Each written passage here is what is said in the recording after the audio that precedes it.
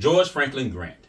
George Franklin Grant was born on September 15, 1846 in Oswego, New York, to Phillis, Pitt, and Tudor Grant. When he was 15 years old, a local dentist, Dr. Albert Smith, hired him as an errand boy. He soon became a lab assistant, and Dr. Smith encouraged him to pursue a career in dentistry.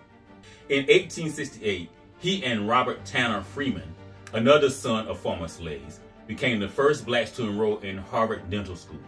After receiving his degree in 1870, he became the first African-American faculty member at Harvard in the School of Mechanical Dentistry, where he served for 19 years. Grant was a founding member and later the president of the Harvard Odontological Society and was a member of the Harvard Dental Alumni Association, where he was elected president in 1881. Grant specialized in treating patients with congenital cleft palates. His first patient was a 14-year-old girl, and by 1889 he had treated 115 cases. He patented the oblate palate, a prosthetic device that allowed patients to speak more normally. George was an avid golfer and considered for many years how to create a better tee for golf balls to be placed on.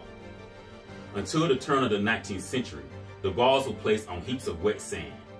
Grant, frustrated with this tedious and messy process, invented a wooden golf tee. Even though the patent for his tee, issued on December 12, 1899, was the first in the country, Dr. Grant never capitalized on his invention.